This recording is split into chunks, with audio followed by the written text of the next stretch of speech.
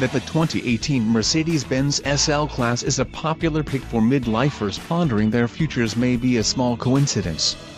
The big, comfortable Benz has a similar predicament in the automaker's lineup.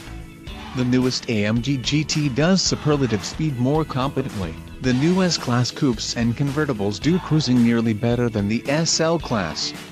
For now, the SL-Class is a two-door hardtop convertible with big engines and bigger price tags. Base SL 450 models start at nearly $90,000 and can easily reach into six figures with a V6.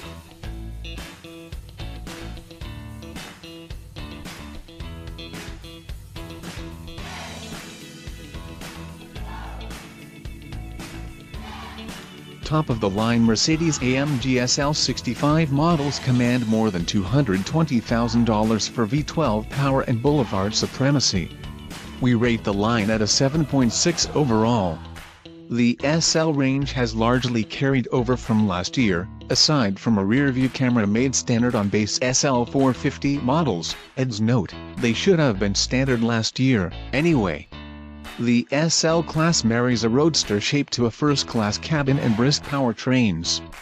The base model, which will be the most popular, is a twin-turbo V6 that makes 362 horsepower and can sprint up to 60 miles per hour in less than 5 seconds.